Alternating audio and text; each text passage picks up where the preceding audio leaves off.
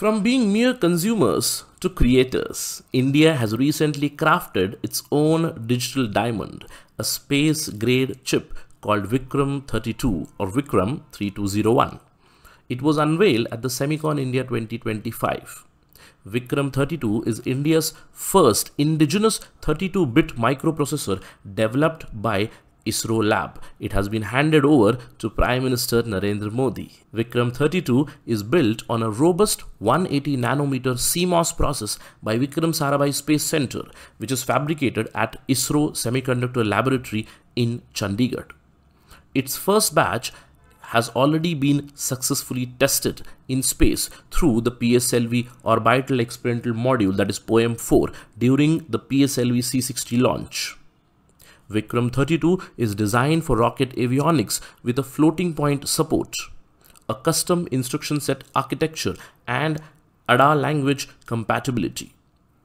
Vikram-32 is designed to operate in extreme space conditions with a temperature range of minus 55 degrees Celsius to plus 125 degrees Celsius. Vikram-32 is an upgraded version of earlier Vikram-16, a 16-bit processor used in ISRO's launch vehicles since 2009. Why does Vikram-32 matter? Earlier, we used to rely on imports of chips. Now, India has strategic control over the components used for space research, defense, automotive development, and energy systems. Vikram-32 is a symbol of Atmanirbhar Bharat. It has emerged under the India Semiconductor mission.